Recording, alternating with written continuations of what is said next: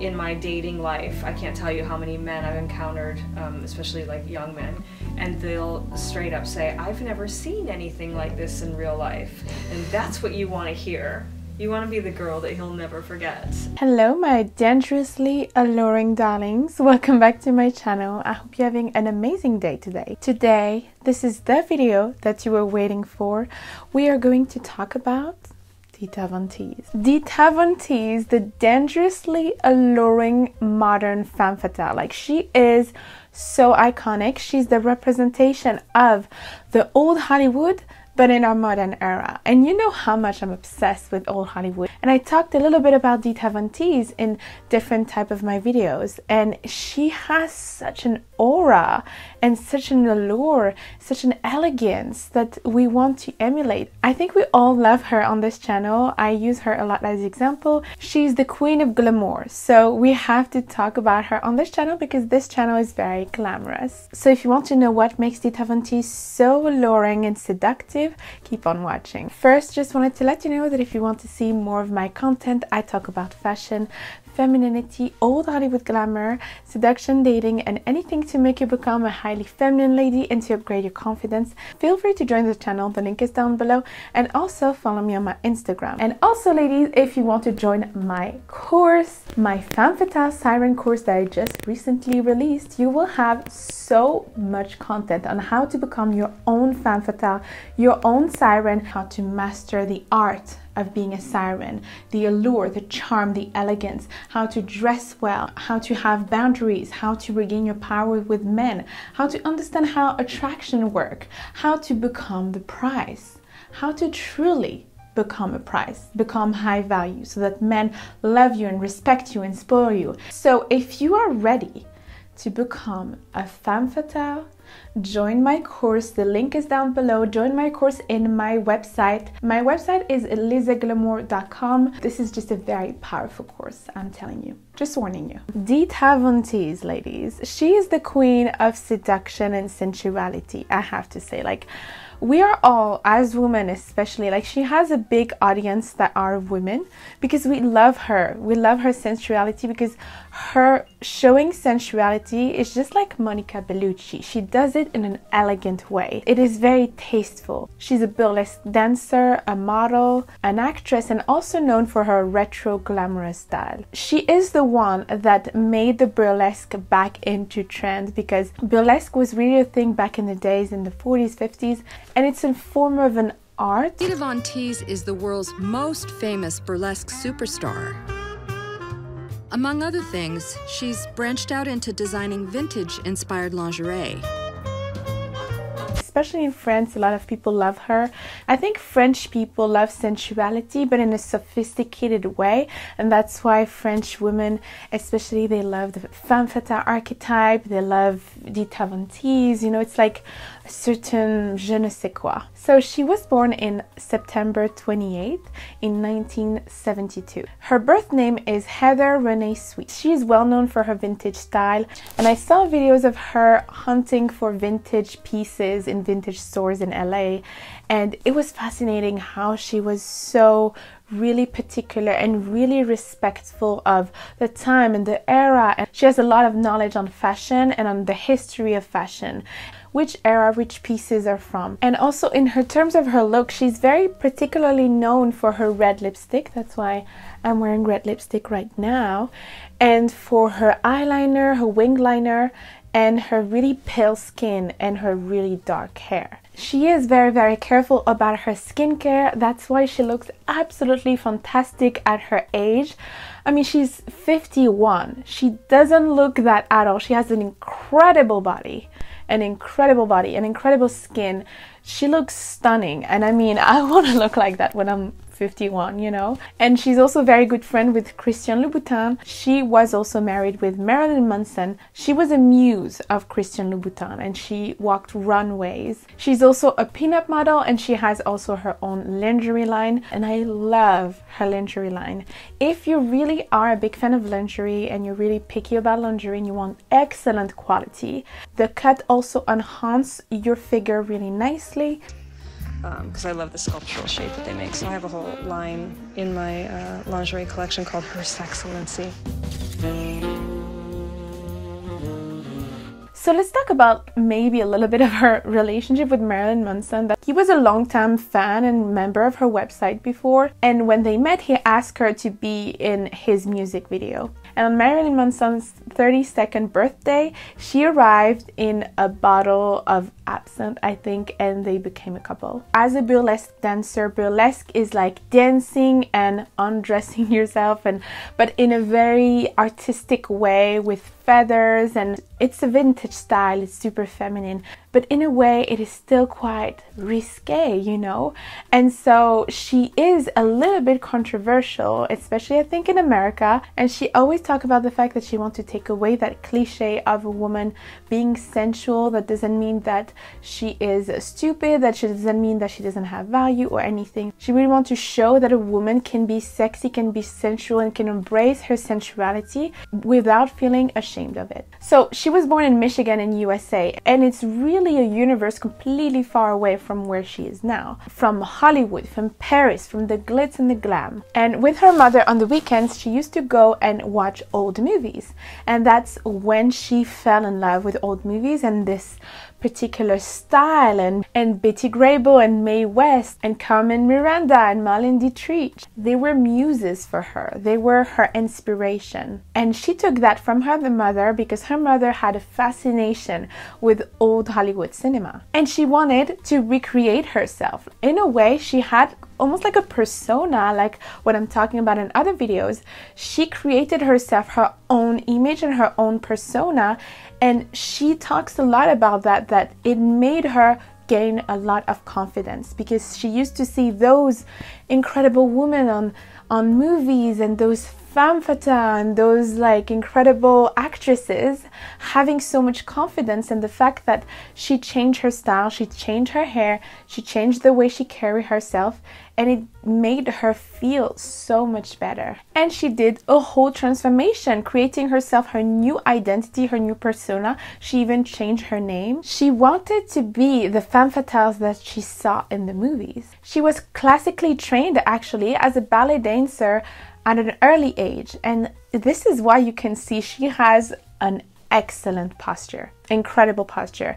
She always carries herself with such grace and elegance. And I told you already, ballet, when you do ballet, it gives you such core strength and it gives you the basic. Audrey Hepburn did ballet, and you see all the people that did ballet in the past, they always have this posture. And I did ballet in the past, and I think it really helped me also maintain a great posture, always having your shoulder back, always having your head up, and always carries yourself in such a graceful way. And also it helped her because she did later incorporate that ballet training into her burlesque shows, as she does frequently goes into a pointe, so like when she points her feet like that, which is absolutely the hardest thing to do. And she did say that in an interview that when she did ballet, what interested her in the ballet was the glamour of it. It was not the dance. Her teacher told her, like, why do you want to do ballet? She said, I love the costumes and the beautiful decor and the beauty of it, and not one time did she mention the dance. She was more into the glamour, the fact that she can create glamour, the fact that it's just so artistic and beautiful and theatrical, the theatric of it. She then fueled a passion for lingerie because her mother bought her a bra and she was disappointed. She was like, what is this? I want the fancy, beautiful lingerie. So she became obsessed with lingerie. And she worked at a lingerie store and became obsessed with corset and lace and all the beautiful craftsman of lingerie. I'm using a lot of these kind of hooks on my garter belts because they really stay fastened and they really work in real everyday life the same way that they used to in the 50s. And I did also in the past an internship in a lingerie store, so I can understand that, especially when it's high-end and really quality and the amazing craftsman and just like it's so beautifully made, it's so beautiful. And you have so many different type of lingerie, different style, different pieces. Lingerie that is more romantic, some that is more sexy, some you have really different style for different type of women. She also studied historic costuming in college, which makes sense on her having so much knowledge on vintage pieces and vintage fashion, and she wanted to be photographed like the pinup from the 40s and 50s. She was really obsessed with that, which I can understand because I love the pinups. They're so beautiful, and she wanted to be different. She wanted to be different from other people. I don't know why I identify with her in that way, because I love the glamour. I love the glamour and I love to be different. And she wanted to be different from other people. Glamour did that for her, morphing herself into whatever she wanted to be. She was doing the art of creation, something that nobody else was doing, but she never wanted to be typically famous. She was just wanting to do that for herself and just wanting to feel good and to have the art of creation. And she believes that you can create your own glamour, which is absolutely amazing. I love that because I truly believe that as well. I think that any woman can create her own glamour, and I think that any woman can create her own aura, her own classy woman, femme fatale. You can create your own image. It's the art of creation. You can create your own identity. It's just so fun. It's a fun way to express yourself. She was a girl that was very shy when she was younger, and by dressing like that, by dressing like a femme fatale and just having this style and embracing that, it made her become a lot more confident. And in a way, she wanted to stand out. She didn't want it to be like everybody else. So I looked to the 1940s and 50s and that kind of glamour, which I realized I could create. You know, that Hollywood makeover is very created and decisive, and I wanted to learn to give myself that 40s Hollywood makeover. She wanted to be in her own world, in her own little bubble, like I think I am in my own world. I am in my own little bubble of old Hollywood, femme fatales, princesses. I'm creating my own universe, you know, in my life. This is super fun and I'm sharing it with you, and in that way you can also do the same and feel confident and feel beautiful. She is the expert of seduction and she creates her own world. It is about defining who you are.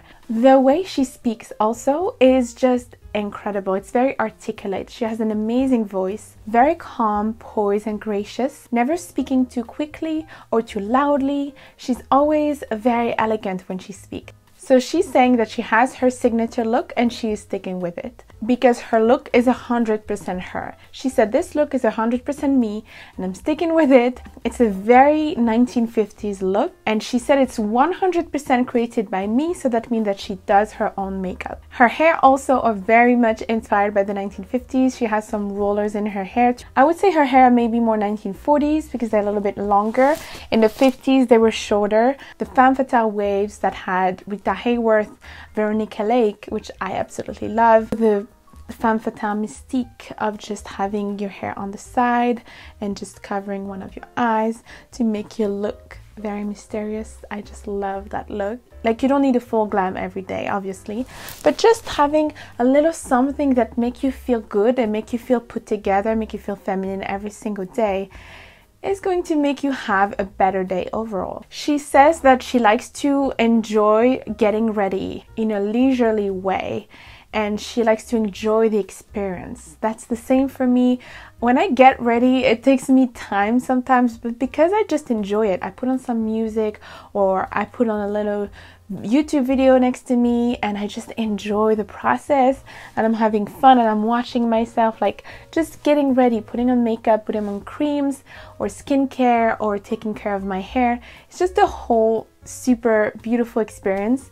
I recommend to have a vanity, so like that you're sitting and you feel good and you feel princessy. She can have a quiet time. She loves cultivating her feminine energy and she loves to have a theatrical life. Like, she loves her life to be bright and beautiful and full of excitement and full of beautiful things around her. With her aura and expensive presence, men tell her they have never seen something like this before. And she said that is what you want to hear. She said you want to be the girl that he never forget. And her performance on stage, she described it as a fantasy. She is like a whole fantasy. She said she's having fun, and this is the most important thing.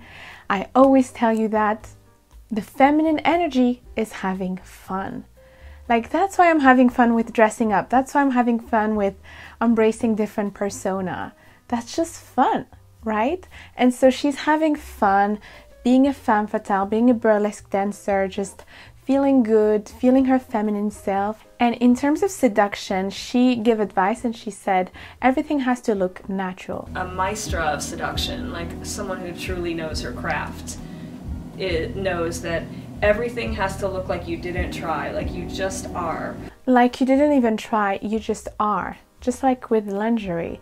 She said it's important to wear lingerie not just for men but for you as well, to feel good. So like that it's natural for you to feel good, to feel sexy. Feeling sexy is feeling naturally good in your own body. You didn't put it on for him. You're not like stumbling out of the, out of your bedroom like, oh, I put this on for you and posing. You're already wearing it, and it's like he's lucky he's there and he gets to experience it. So if you are aware of it, if you feel good, if you dance in front of your mirror, you wear lingerie for yourself, you're going to train yourself to appreciate who you are, and it's going to become natural for you to be sensual. Your confidence shines in that way, and he feels lucky to be in your presence. That's right, ladies. Feel good and just wear something for you. Seduce yourself. She also maintains mystery. We don't know everything about her, right? We don't know everything about her private life. She's quite mysterious, and that helps with the whole persona, with the aura that she exudes. She keeps her relationship private. She also talked about the way you exit a relationship and the fact that you have to keep your dignity at all times. Keep your dignity at all times, no matter how heartbroken you are. And I have been very heartbroken before. I have always maintained decorum and dignity. Your dignity is so important because this is your own self-image and this is your own love for yourself. Like, you respect yourself so much that you keep your dignity at the end of a relationship with a man. When you leave a relationship, your image, your own self-image is very important for yourself. Calm, cool, and collected. No calls, no texting like 50 times at 3 a.m. in the morning saying you miss him. And she said no texting and no calls for 30 days at least. So like that, you're giving yourself a break away from the relationship, and in that way, it controls you from just having to reach out and sending those long paragraphs in case he left you or you left him and you send him those long paragraphs. Like, don't do this, ladies. On top of it, if a man wants you back, he should be the one going after you, not the other way around. Being in love is like being on drugs. So she suggests to just distract yourself and, for example, pick a new hobby. Make yourself better on anything and take your mind out of it. A lot of women, what they do after a breakup is they go to the gym and they build themselves an amazing body and they just like go for it, and they're eating super healthy. Or you go and you have a new hobby, or maybe you travel. Traveling is a good thing to take your mind out of it. Taking a dancing lesson and learning dance and focusing on that, it's really gonna distract you from feeling heartbroken. She's always saying that she is okay with being controversial, as I said. She's always talking about having a sense of adventure, and a sense of humor is very sexy, and I agree with that. Free and happy. Men love that type of spontaneous, funny energy in a woman, because that's very feminine. The feminine energy is so spontaneous and juicy. If you ask a man when you were sexiest, it was probably a time when you were completely free and happy and having a good time and laughing.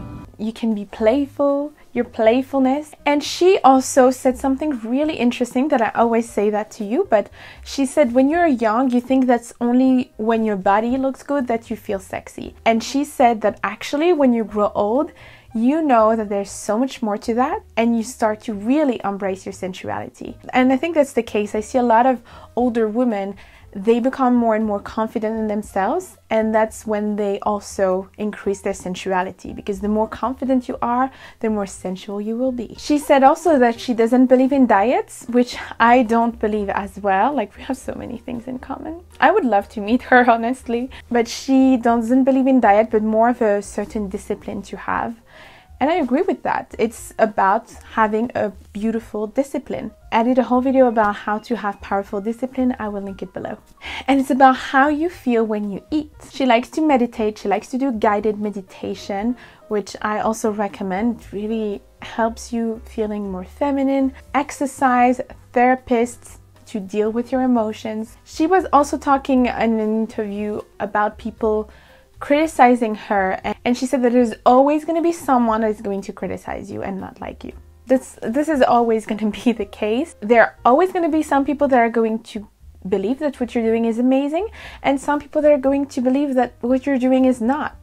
So it's fine, just focus on the people that encourage you and people that are positive about you. It is actually the things that sets you apart that make you desirable. It's the thing that is unique about you that makes you extremely desirable. So in terms of her style, Dita Von Teese wears a lot of dresses, a lot of vintage dresses, really fitted to her body, very femme fatale, glamour, that accentuate her curves. She chooses dresses in bold colors, bold print. I saw a picture of her also with like a black dress, like corset. She loves corset, that's why I'm wearing this fabulous dress right now. She loves to wear polka dots and florals. One of her signature look is a black bodycon dress with a sweetheart neckline. Dita Von Teese is also really known for her lingerie. She wears elaborated corset, garter belt and stockings in her burlesque performances. She wears high-end accessories such as Christian Louboutin shoes and vintage inspired hat, and also statement jewelry. She often wears her outfits with long gloves. That's why I'm wearing gloves. I think gloves are so beautiful and they add to your outfit and they add to the allure and the femme fatale aura, and just they add a little bit of je ne sais quoi to an outfit. It's just very retro and beautiful. In her casual days, she wears ballet flat, trousers, skirts, cardigan, a ponytail. Overall, Dita Von Teese is bold, glamorous and feminine. She's also a maximalist and she lives in a fantasy world. That's why I just love her, because she doesn't hesitate. She's not afraid of expressing herself with her creativity. She's very creative, and you can see it also with the way she decor her house. I've seen the clip of her showing her house and it's just very bold, very colorful, a lot of prints everywhere, maximalist feeling. This is my living room. I am a maximalist, not a minimalist. And this room is evidence of it. I have a lot of stuff. You see more of the vintage taxidermy. And I love that because nowadays everybody is kind of the same, dressing the same, looking the same sometimes, and having the same house, like all white and beige. And I just love the fact that she's unique like that. She's very much affected by what she wears, and I feel the same.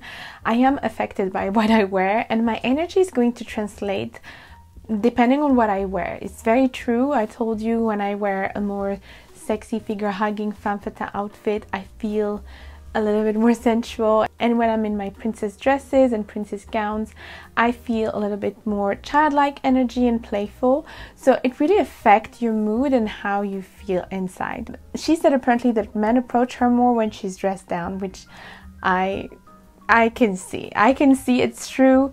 Men can feel intimidated with a lot of bold makeup and outfit and this goddess-like persona. You know, she looks like a movie star.